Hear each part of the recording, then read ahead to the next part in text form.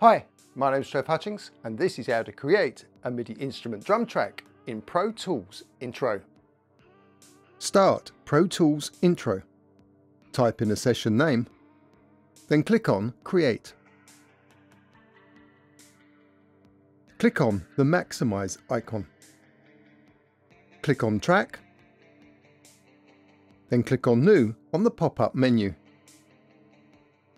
Click on Mono on the pop-up window and click on Stereo on the pop-up menu. Click on Audio Track and click on Instrument Track on the pop-up menu. Click on the name box and type in Drums. Then click on Create. Click on the first insert slot. Click on Multi-Channel Plugin on the pop-up menu, then click on Instrument on the pop-up menu. Then click on Expand to.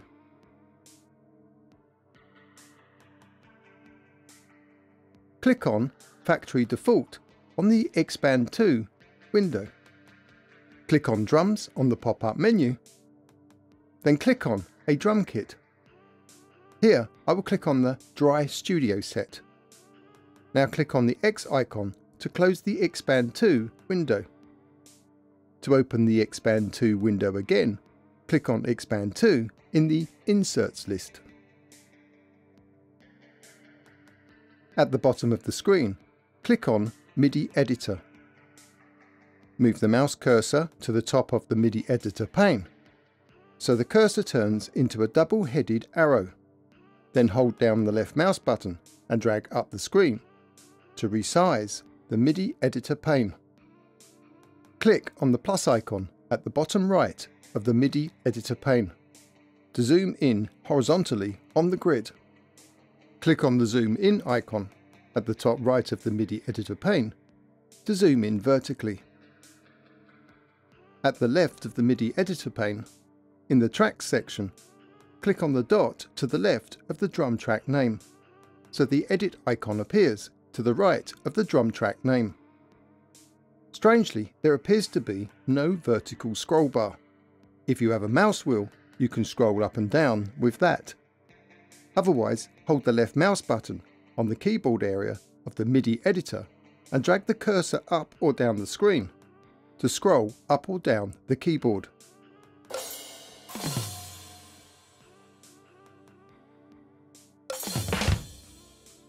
On the keyboard, each C note has a number on it. This is the octave number. The note with the number 1 on it marks the row on the grid for the kick drum. Click on the keynotes to hear which sounds are on which row.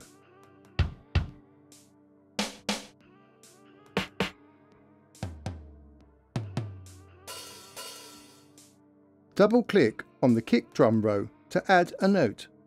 Place these 4 notes here on the grid to play the kick drum on each beat of the bar.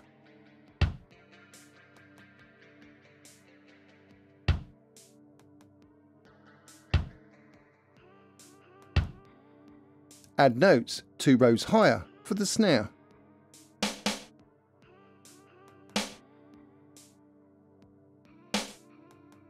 Click on the play icon to play the beat.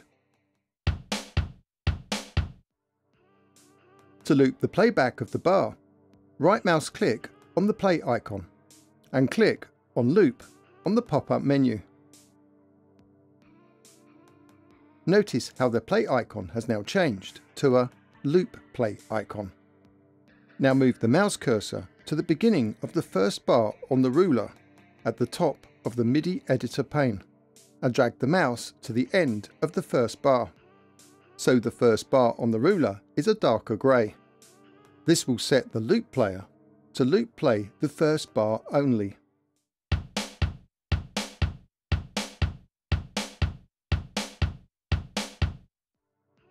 To change the speed of the drum beat, click on the number to the right of the word tempo, and either type in a new number and press the Enter key on your computer keyboard,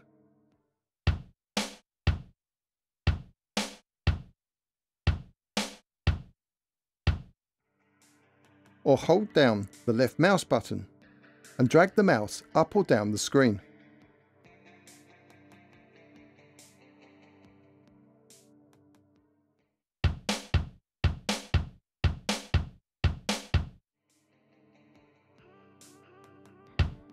To change the velocity of a note, which has the effect of changing the volume of the note, move the mouse to the divider line at the bottom of the MIDI editor pane, so it turns into a double-headed arrow. Then hold down the left mouse button and drag up the screen. Now click on the plus icon at the right side of the velocity pane.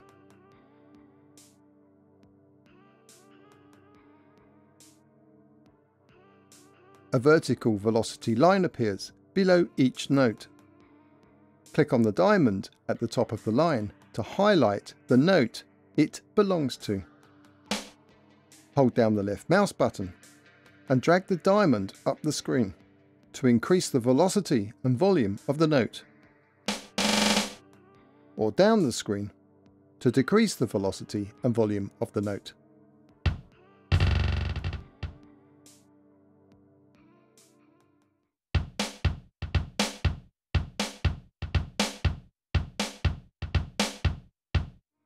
To create a drum beat 2 bars long, click on the plus icon to zoom horizontally the track grid. Then move the mouse over the end of the MIDI clip on the drum track so it changes shape. Then hold down the left mouse button and drag to the right. The vertical lines on the track pane mark the end of each bar. Now add notes to the second bar.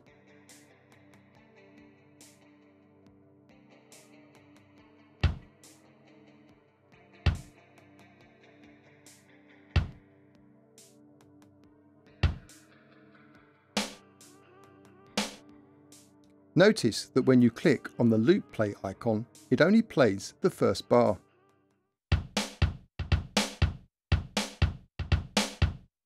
So move the mouse to the beginning of the first bar on the ruler at the top of the MIDI editor pane. Then hold down the left mouse button and drag the mouse cursor to the end of the second bar, so the ruler is highlighted dark grey across the 2 bars.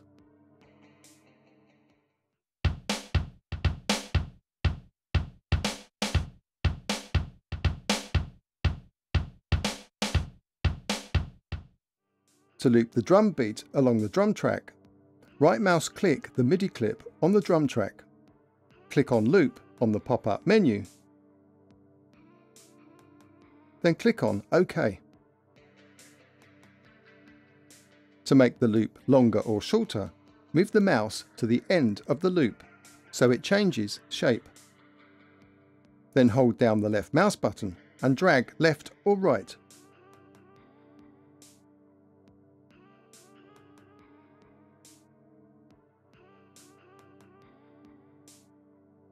You can loop play any section by holding down the left mouse button and dragging the mouse over the ruler at the top of the track pane.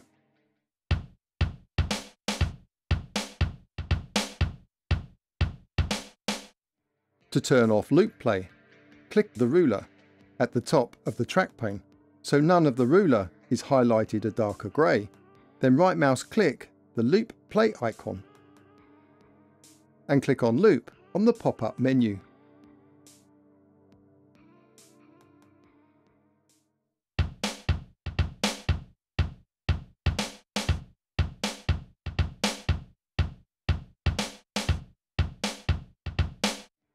Finally, click on MIDI Editor to close the MIDI Editor pane.